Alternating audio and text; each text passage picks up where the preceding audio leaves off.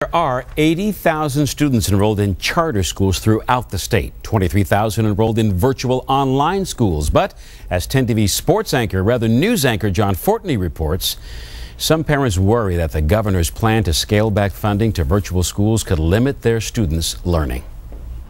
Sophomore Colton Tomlinson is working on the chalkboard of tomorrow. She's going over our homework that we just did yesterday. Colton's working triangles. What's his favorite class? Probably geometry. That's what he's studying this morning. The laptop screen is the chalkboard, and he hears the teacher through the headphones. We could raise our hands and she could give us rights to draw on the board and answer the question from the board. But Colton's mom, Kathy, is worried that the governor's plan for charter schools could limit their options for education.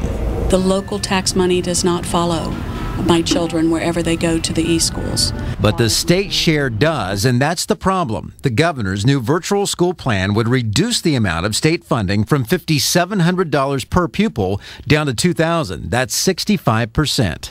I feel that the program should be more about the way that children learn and being able to get them the education the best way that fits their needs.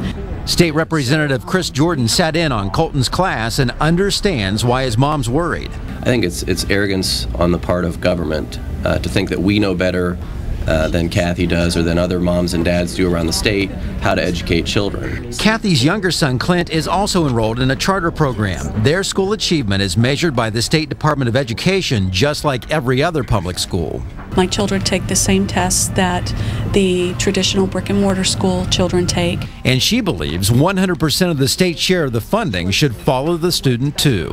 John Fortney, 10 TV News, Columbus. The governor's office believes the school funding plan for virtual schools is fair because they don't have the traditional overhead that normal brick and mortar schools have.